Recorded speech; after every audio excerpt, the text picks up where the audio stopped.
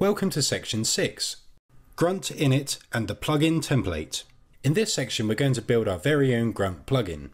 We'll cover all of the steps required, including publishing the completed module to npm at the end of the section. Wrapping up custom functionality in a plugin is useful because it means we can reuse code in multiple projects and share the plugin with other developers. In this video, we'll make a start by creating the shell for our plugin, installing the Grunt init module, and installing the Grunt plugin template. The plugin that we're going to create will wrap up the custom task that we created in the last section, which got the name of the current Git branch and injected it into the config for another task. So first of all, we need to install the Grunt init npm module. We can install this globally, it doesn't have to be installed in another project. Next, we need to install the Grunt plugin template. We can clone it from GitHub, and it should be saved to either our home or user folder, depending on the operating system that we're using.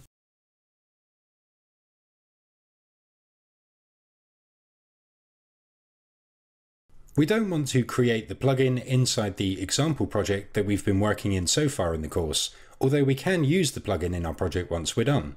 So let's create another new folder somewhere convenient.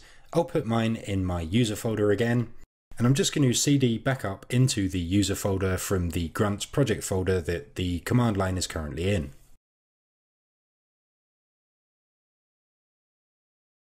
So we can now run the Grunt init npm module we installed and use the plugin template to create a default plugin that we can extend.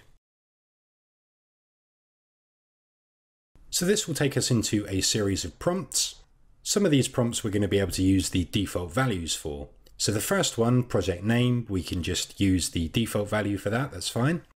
For the description, let's write a brief description. That description should be fine. We can go with the default version. The plugin has guessed my GitHub URL incorrectly, so I'm just going to correct it to use the right version. The project homepage URL is fine. The issues tracker is also fine. License, I'm happy to go with MIT. And I'm just going to update the author name. The author email is fine, and I'll just leave the author URL blank. So the Grunt version that it's detected is fine, and also the Node version. So it's asking if we want to make any changes, and actually we do want to make a change. And I've just noticed in the description, I haven't escaped the apostrophe. So I'm going to say yes here. So the defaults that it's going to use now are the answers that I asked last time. So the project name is fine. It's the description that I'd like to update. And I'll make sure that I escape the apostrophe this time.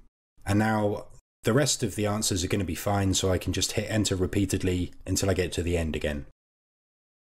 And this time I'm going to say I don't need to make any changes, and now the process is complete.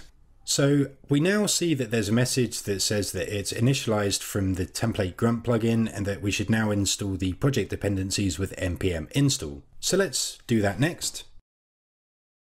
So let's take a quick look at what has been installed. We can see that we have a node_modules folder that will contain all of the node modules that we're going to use in this project.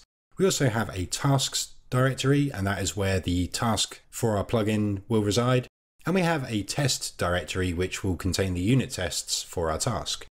We've also got some other files like a git ignore file, there's a JS hint file, we have our grunt file, a license MIT file, the package.json file which describes our project, and a readme file. So these are all the kinds of files that we're going to need when we're developing Grunt plugins, and the template has added them all for us. If we want, we can run the example tests. Let's try doing that. We do that from the command line with the grunt test command.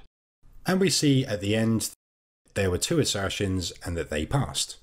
So in this video we saw how to install the Grunt init module and the Grunt plugin template. We then saw how to initialize our Grunt plugin project using these tools.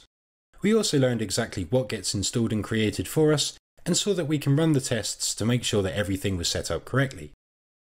In the next video, we're going to actually start developing our Grunt plugin by integrating the code from our custom task into the new plugin.